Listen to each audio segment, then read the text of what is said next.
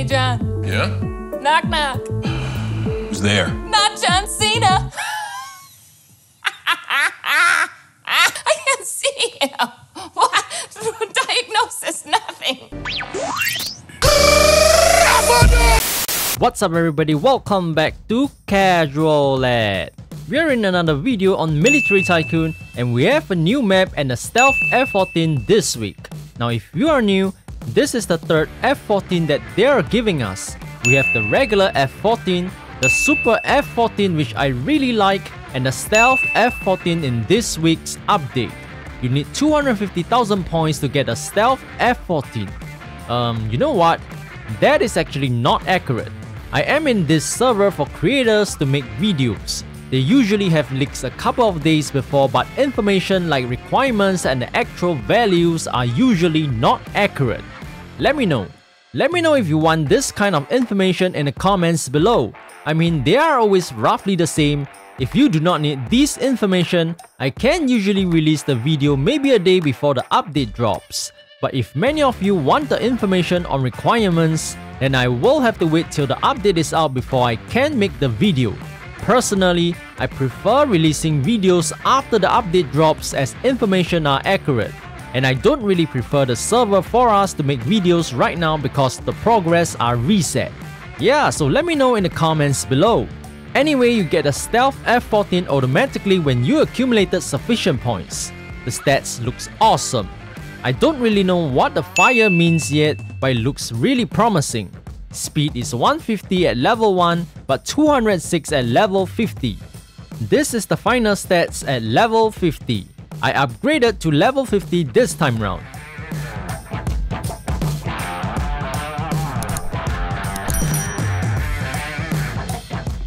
Pretty decent speed and agility. The wings fold like its F14 brothers when you ascend or descend.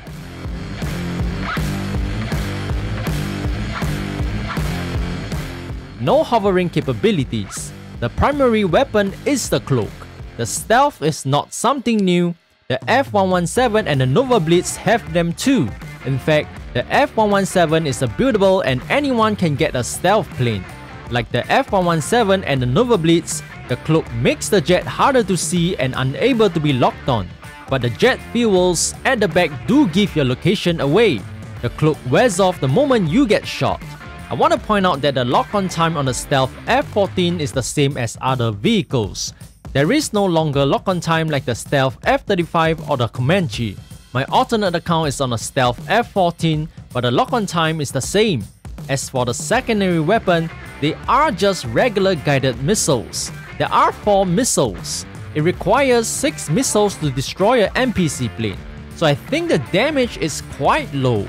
6 missiles is quite a lot on an NPC plane which has lower health than most player planes. It cannot even destroy the NPC plane within 1 reload.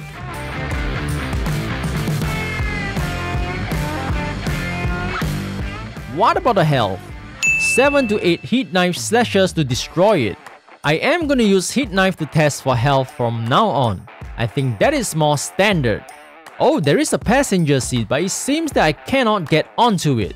Onto the map. There aren't big changes to the core playable mechanism of the map.